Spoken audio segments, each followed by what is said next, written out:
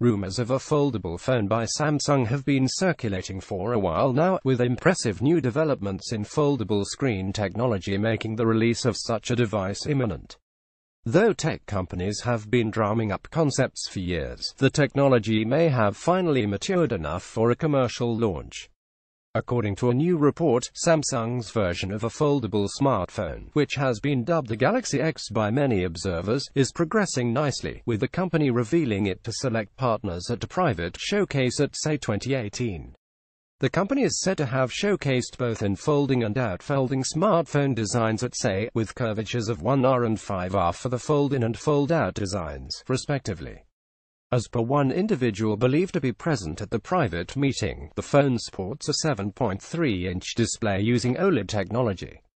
Reports suggest the company may start production of the device later this year, which would align well with earlier statements by Samsung suggesting we won't be seeing a foldable display on a smartphone until at least 2019.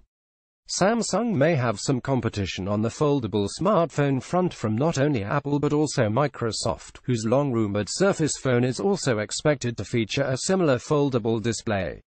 Unlike Samsung's device, the Surface phone may be released before the end of the year, suggesting Microsoft may beat Samsung to the punch.